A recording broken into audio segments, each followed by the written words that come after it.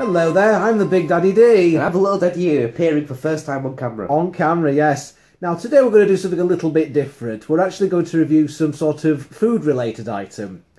Now the last time we did anything like this on the channel was when I ate a, what was it? It was a deep-fried Mars bar, wasn't it, when we were on holiday in Tenby that time. About ages ago. And it wasn't really a review as such, it was just basically me eating the thing and saying things like, I can feel my arteries hardening. Yeah. I don't know if that classifies as a review or not.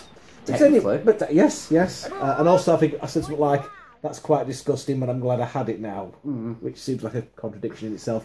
Anyway, today we are going to have some sort of food-related stuff. So, you know, rather than reviewing a movie or a video game or anything like that, or some Poundland tat, we're going to take a look at some stuff that we bought from Blackpool recently. It's a stick of rock. Now then, how would you describe a stick of rock for people who don't live in the UK? You know, because I don't think you have sticks of rock in like America or anywhere like that. It's like a really hard rock, but a stick. Well, basically, it's a load of sugar. Yeah, it's like a load of sugar. It's like one of those real hard sweets, but it's a stick. It's like it's like loads of sugar in the form of a stick. I mean, I don't know what's in the ingredients. Sugar, glucose, syrup, flavouring and colours. Oh, and look at all the E numbers. Ooh, that's a lot of E numbers. Basically, all the I don't know if you can see that. Hang on, look at that. There are many E numbers. Lots of some would say all the E numbers. Healthy. So we could be absolutely hyper. So basically, this is like something that you will see very much at a British seaside, very much like fish and chips, sticks of rock, waffles and what have you. Anyway, normally a stick of rock would be a normal flavour like strawberry, raspberry, mint and what have you. We're taking a look at some novelty flavoured sticks of rock like fish and chips, as well as chicken tikka. We've got cheese and tomato pizza. And traditional pasty. Cornish pasty. Cornish pasty. What is a pasty then, just for American viewers? Or people who don't. Okay. It's basically like meat and... Think a sausage roll, but instead of sausage, we put soup in it.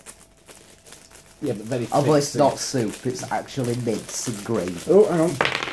That bit's broken off, that's a good start. That's convenient. Right, okay, I'm just gonna suck mine. Eat it, for God's sake. It's very hard. And this marrow being a bit soft. What are you getting there? Gravy. A bit of sugar gravy as well.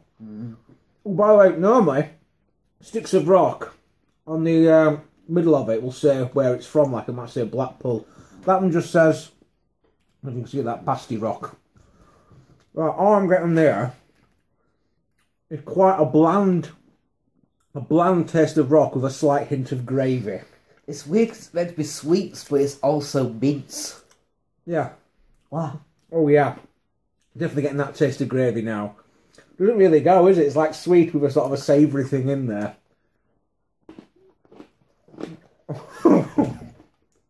Jesus. Another thing about it is that it sticks to your teeth. And it won't go away. If it tastes horrible, that's probably not such a good thing.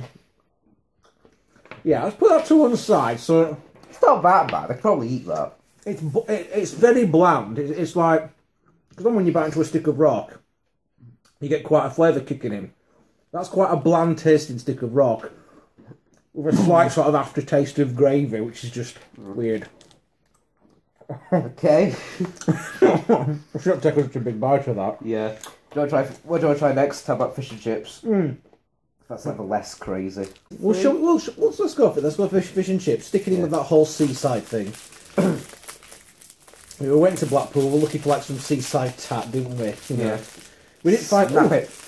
Wow, this breaks really easily. It does. Maybe it was already broken.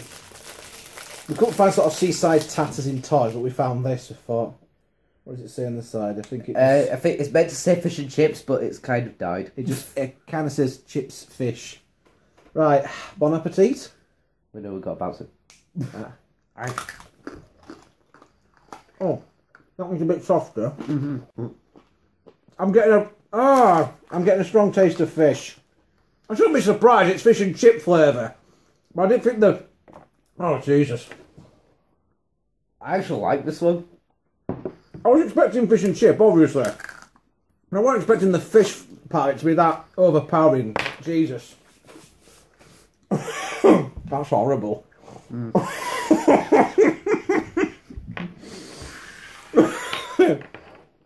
You just said you liked it. Yeah.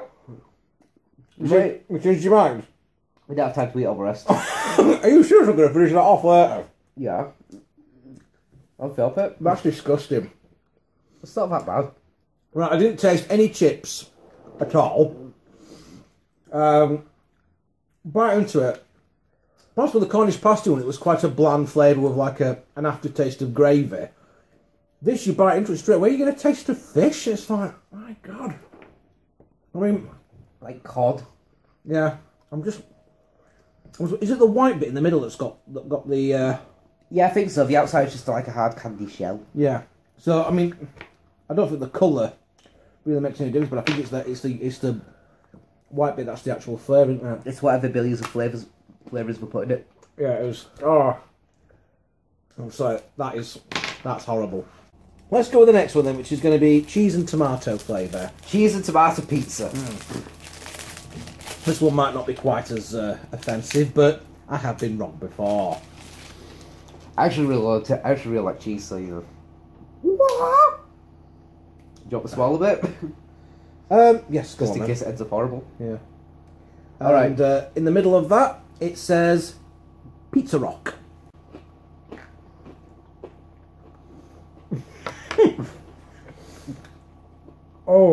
Oh, that is not that is not nice. Oh my God! Oh, Jesus! It tastes like someone's been sick in my mouth. Are you still eating it? What's wrong with you? I can tell you don't like it, but what could you finish it? You're still eating the bloody thing. That is horrible. I don't know which one's been the worst. I'll tell you something, I think the Cornish pasty one, that's actually been the nicest one so far. Only because it was fairly bland with like a little bit of gravy. Well, I can't eat it now. It's covered in bloody water. We better clean up afterwards, haven't we? Yeah, probably. Right. What's been the worst so far? The fish one or that one? Definitely pizza. Jesus. Yeah, it just basically tastes like someone has just been sick and then froze it and turned it into rock. I ate more just to be sure if it was meant to be that way. Oh, it's stuck in my teeth now. the worst tasting one, and that's the one that gets stuck in my teeth. Oh, Jesus. He's off. He's off. Was it that bad? Hey, don't leave me. No, I was trying to get it out of my teeth. Oh, have a drink. Have a drink of water. That goes.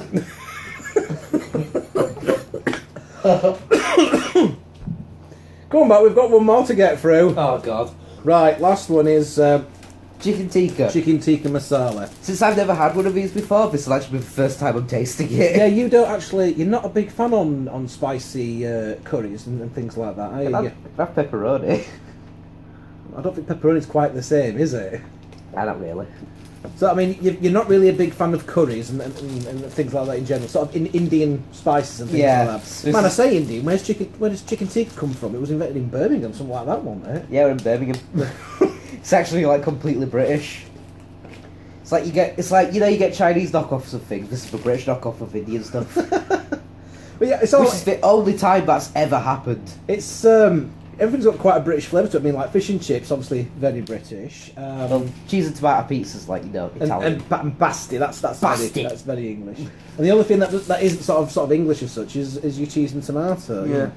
But I'm really hungry for some cheese and tomato pizza right now. Look up, drippy cheese. You can't see it, can you? which tastes nothing like the stick of rock. Yeah. I'm just a bit concerned that this bit of paper is actually stuck to the rock. Will it actually improve the flavour, I wonder? Oh, look at that. Look, you made it worse now. That's another thing, a worse thing about a stick of rock, is that sometimes, I'm trying to show the camera this, is that sometimes when you get it, you peel the label off and you get lovely bits of paper on your stick of rock. Chuck it here, I'll go wash it off. let's give it a go. Right. Bon appetit. Oh. This will be the first time you've had chicken tikka of any description. So I might actually end up liking it, I don't know. Or it could end up scarring you for life. Yeah, I'll never be able to eat Indian food. Cheers.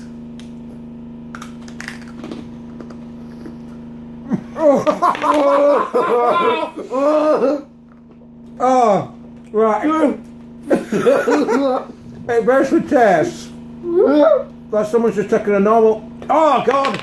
Oh, it's kicking in! It's like a powerful aftertaste. I'm gonna try this again. Could you? Oh, no, a bit of naan bread would improve it. That's horrible. I think that's going to be the worst one so far. I had high hopes, so you betrayed me. Oh, no, that's horrible. I'm sorry. Oh, Jesus. I think that one has to be the worst one of the lot. It's like you've just taken a stick of rock and rolled it around in some bloody curry powder. I don't want to finish off that fish and chips one now. So it's got all the spice, but none of the flavour. Right. So the worst one of the lot are going to be chicken tikka. That was horrible. In third place, what do we think? Probably the pizza, actually. Cheese and tomato. Yeah. Okay. Second place. Fish and chips. Fish and chips. Yeah. Again, not saying the right lot. And by a clear margin, The Cornish pasta's the blandest one of all. Because it was quite bland tasting. Oh, I've still got the aftertaste of that. And of course the flavour wasn't so bloody overpowering. I reckon between the cheese and tomato one and the chicken tikka one, that probably ranks as one of the worst things I've ever put in my mouth. And I've had some things in my mouth, I can tell you. But that's a story for another time. How about never? Right, we better clean up this mess, haven't we? Right. Yeah. Until next time, I am the Big Daddy D. I'm Little Daddy E. And what have we learnt from this video? Don't go to Blackpool. Well, no. Blackpool's actually quite nice now. Right. They've spent quite a lot of money on it. If you are going to Blackpool and you are buying a stick of rock, stick with flavours that you know are going to be good, like strawberry, apple, lime, blueberry, raspberry. Blood of the innocent. Yes. Don't go with these sort of wacky, innocent, novelty ones, They will kill you. Although they did have a Jägermeister one, which I might be quite interested in trying next time. But There's also the uranium one, which I'm not too sure about. You've just made that one up, haven't you? Yes. Right, well, until next time, this is the Big Daddy Dean. This is the Little Daddy E. And we're signing out. Goodbye.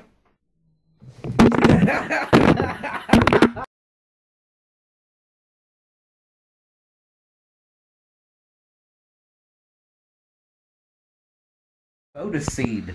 Here we have the chicken tikka masala. We're going to go feed it to a little natty do. Come on then. Try this. Okay. Right. It's chicken tikka flavour. Shove it in your gob. Not all of it. Well, no, Taste it. just take a bite. Take a bite.